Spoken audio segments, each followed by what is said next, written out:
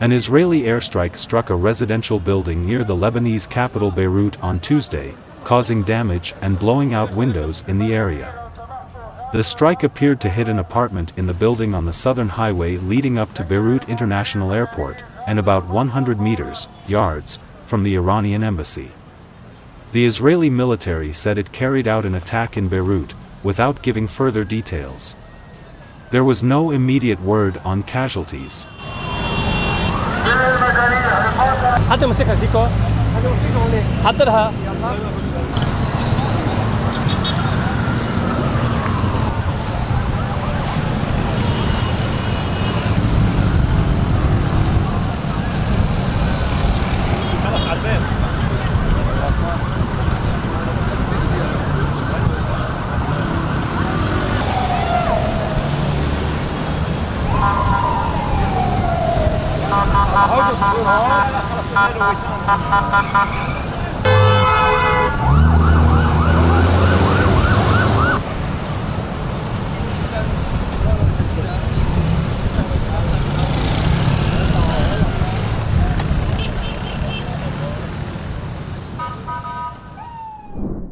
The Israeli military began what it called a limited, localized operation against Hezbollah targets in southern Lebanon on Tuesday, carrying out targeted ground raids in villages close to the Israeli border.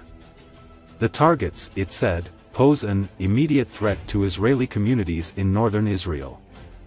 Israel Prime Minister Benjamin Netanyahu issued a warning Monday to Iran, which backs Hezbollah and Hamas. "There is nowhere in the Middle East Israel cannot reach," Netanyahu said, just days after an airstrike south of Beirut killed the leader of the Lebanese Hezbollah group, which is backed by Tehran. Hezbollah's acting leader, Naim Qassem, promised the group will fight on following the death Friday of its longtime chief Hassan Nasrallah. Israel has also assassinated several of the group's top commanders in recent days. Qassem said the group's fighters are ready and the slain commanders have already been replaced. Israel and Hezbollah have traded fire across the Lebanon border almost daily since October 8, the day after Hamas sent fighters into Israel and sparked the war in Gaza. It's been almost a year since some 250 people were abducted from Israel, and friends and family are worried about their loved ones as attention turns away from hostages and north toward Lebanon.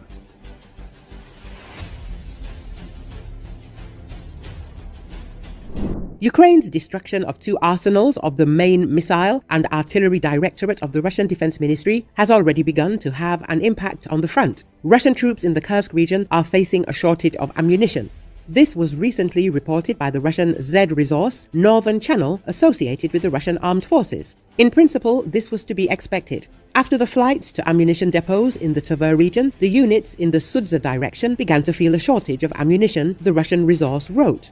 He specified that there is a shortage of 122mm caliber artillery shells, including for the D-30 howitzers, and even 5.45mm caliber cartridges. The latter, we recall, are used for firing from the Kalashnikov assault rifle. The company commanders are already starting to get a little nervous about this.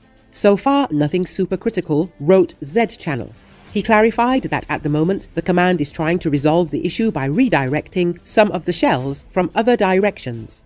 It is noteworthy that, according to the resource, the GRAU arsenal supplied shells to Russian troops operating not only in Kursk, but also in the Kharkiv regions. On September the 18th, Ukraine launched a successful strike on a main missile and artillery directorate arsenal in the Tver region. The detonation was so powerful that seismologists recorded quite serious earthquakes at the site. The warehouses were completely destroyed. A few days later, another main missile and artillery directorate arsenal was successfully struck, a couple dozen kilometers from the previous one. Russia lost a colossal stockpile of ammunition that it had planned to use in an aggression against Ukraine in the next couple of months. Recently, another arsenal of the main missile and artillery directorate of the Russian Defense Ministry in Volgograd region came under attack. In the Volgograd region, a large arsenal of the Russian army Kotluban was attacked. Journalist Alexander Nevzorov reported on Telegram that the strike could have destroyed, among other things, an Iranian Fath-36 missile launcher, as well as a large quantity of ammunition. There was a detonation of 45 tons of ammunition. Such a detonation is equivalent to a tactical nuclear explosion. 90% of the warehouses were destroyed, data from our verified sources SBU, he wrote.